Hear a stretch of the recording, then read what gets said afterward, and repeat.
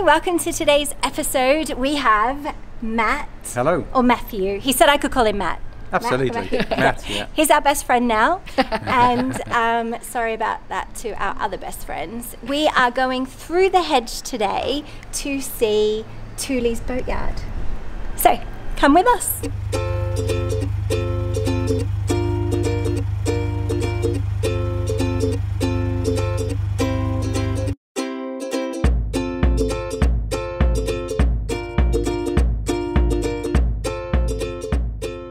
One of the reasons the Boatyard's really famous is obviously the Tooleys are very famous on their own, but one of the reasons why everybody knows about the Boatyard is because there's a chap called Tom Rolt. He was basically a mechanic, and he was an engineer, and he specialised in hand built cars, and he had a garage, but he didn't like the way cars were being mass produced. So he sold his share of the garage, and he bought a boat which used to belong to his uncle called Cressy, and he knew the Tooleys, and he bought his boat here to have it restored. Now he wanted to become a writer, so he came here and started writing about the Tooleys and what they were doing to his boat and restoring it. And the boaters thought it was a bit odd because he was pitting a boat. He was first of all converting a narrowboat into a liverboard, and which is an odd thing to do anyway. But then to make it even worse, he put a bath on it as well for his wife, which the boaters thought was absolutely, completely extravagant thing to do. It's like having a pool or something, they thought it was completely extravagant. Then he wrote about the characters and all the work they did in the dry dock and the plasters in the forge, and his journey around the waterways and the state of the canals. And this became the catalyst for setting up the Inland Waterways Association, which also campaigned for saving the canals and reopening them. So the reason why we've got a network now to cruise on is because Tom Rolt in his book, and it all started here with them bringing their boat to the Tooleys. So it all happened in the dry dock here. That's where it started. If that type of thing interests you, there is so much more here, and there's so much interest in the Boatyard, and there's so much history, and we've got lots of really interesting facts and information. And my personal story of running this yard, I've picked into a book called Forging Ahead: The History of Tooley's Boatyard, and that covers the complete history from the canal arriving at Banbury through to modern times here, and it talks about the characters, the Tooleys, Rolts, and his personal stories as well.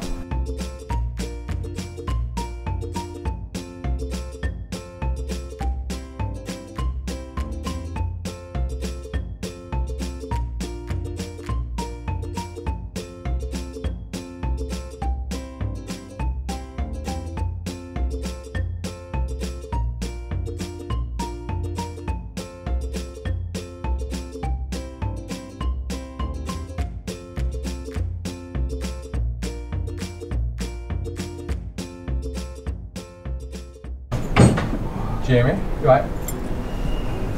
This workshop here, it's dated in the 1930s, and it's all made out of boat hulls. If you look in there, there's all mudworm from the bottom of the boats where they were sitting in the water.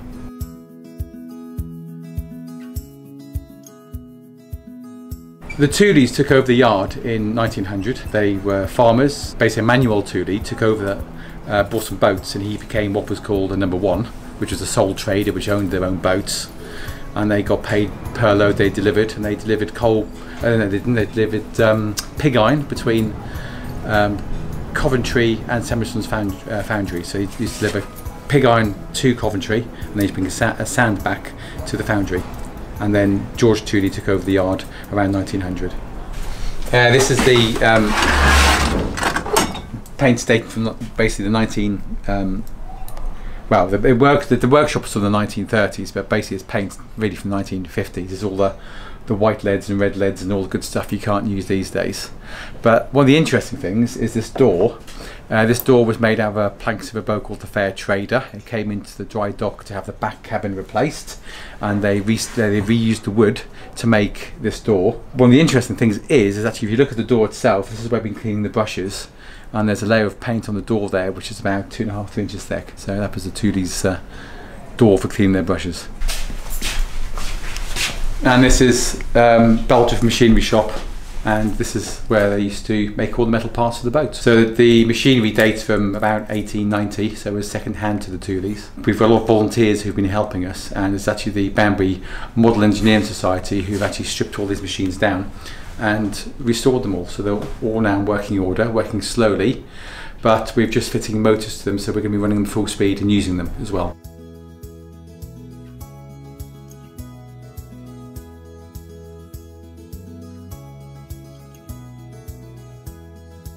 The way this works is over in from the corner, it takes a belt up to the ceiling, and then from the ceiling it turns this wheel, and then the wheel turns across your head, and there's bearings at the top, and it holds the top. It turns that wheel at the top, and that comes down to this bench, and there's a rather impressive circular saw which is on this bench, which is used for actually cutting the planks.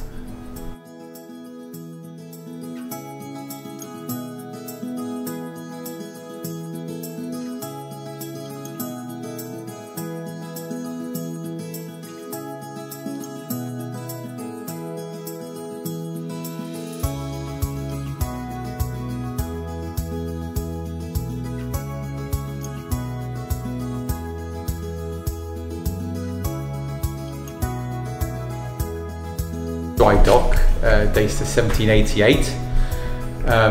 Well, actually no, it doesn't, because we changed our mind. We said it was 1788, but we changed our mind to 1778. And again, you have to find out from the book if you're interested in that one. Basically, it's a dry dock, and it's very unusual for dry docks to be dry. And if you look at the floor, it is actually a bone dry dock, so it works very, very well. The way it works is that at the northern end, there are 3 heavy wooden planks that holds back the water. We lift the top plank, the water comes into the dry dock, and it fills up in about 5 minutes.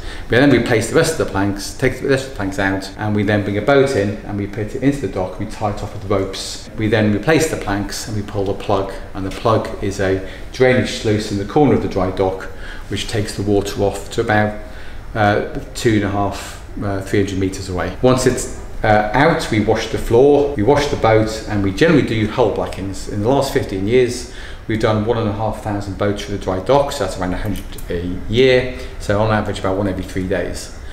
This boat here is in for a complete paint job. It's in for 6 weeks, and that's a strip back to bare metal and a full repaint job for the boat.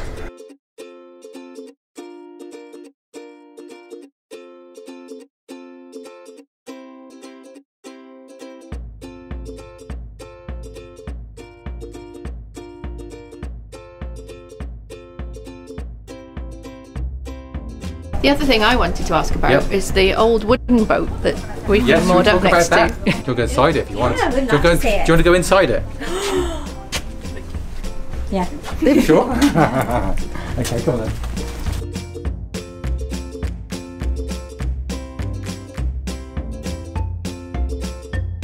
This boat here is called Hardy, and it's a boat built in 1940 by nurses, so it was probably built for the war.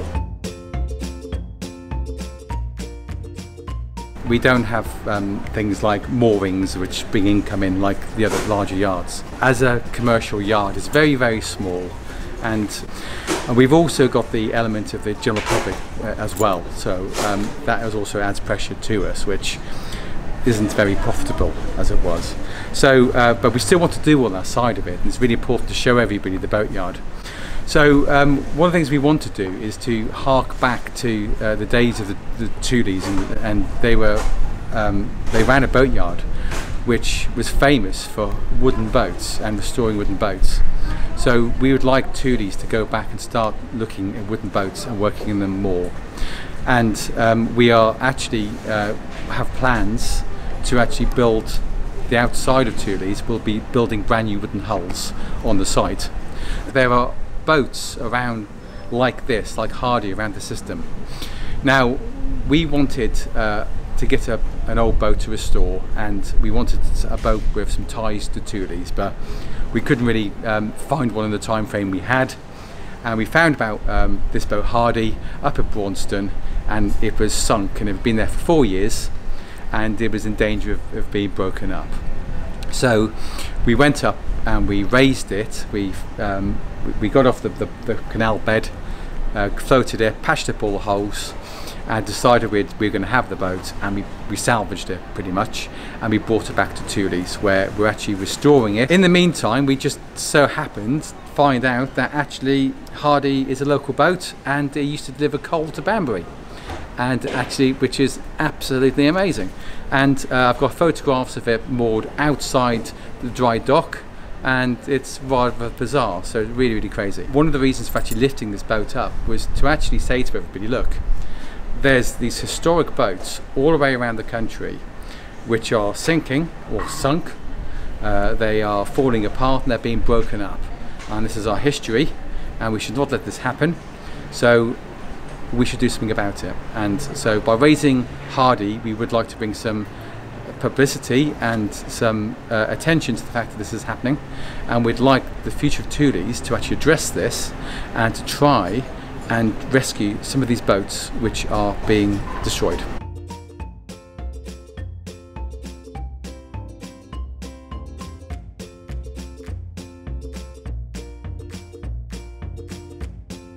Due to the interest in the boatyard, we get a lot of people asking questions, and part of our remit is actually show this to the general public. So recently we've actually come up with the idea of actually doing an open day. And in fact, they're actually open mornings from 10 o'clock until 12:30, and that's on every Saturday, and it's free. And you can come along and you can come into the boatyard and see areas of the boatyard you wouldn't see normally. You can go to the dry dock and you can have a look at the boat in there. You can go into the forge. You can see a blacksmith and some of the volunteer blacksmiths as well doing demonstrations. And we also you have a guided tour, and for guided tours we do that for donations as well. And then you can be shown around the boatyard and be told the history of the site. But if you don't want to have a guided tour, you can just wander around and chat to many of the volunteers which are here, and he will tell you all about the site anyway. And you can go to the belt room and the carpenter store, and we also have boat trips as well. So that we charge for those ones as well. All the money we make on the day of the working museum actually goes back into the working museum itself. So that all happens, and hopefully shortly we'll also have our tea room set up here as well.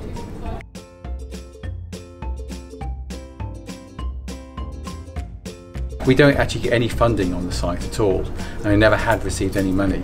We're actually working with a lot of volunteers, and we've got a great support of volunteers, probably about 20 volunteers now, who are learning to be blacksmiths, who are learning how to handle boats, and also doing guided tours as well.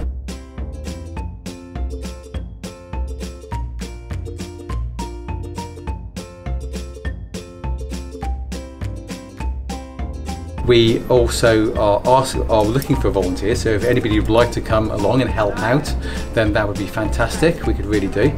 In fact, we've got a network of friends of Tooley's, where you can come along and sign up to be a friend of Tooley's. So that would be a really good thing to do. Okay, so literally here is the gate that Matthew's going to close on us. Thanks for everything. Thank you for rescuing us, and for looking at our boat, and for showing us around the yard, and also for being an awesome historian. Because that's kind of what you are, isn't it? Yeah, a bit, yeah, absolutely, yeah. Yeah. So we're going to put those links to the book below. We're going to put the links to everything in the description below, so watch that. Excellent. Don't forget, give us a like, subscribe, and come back next time for more episodes.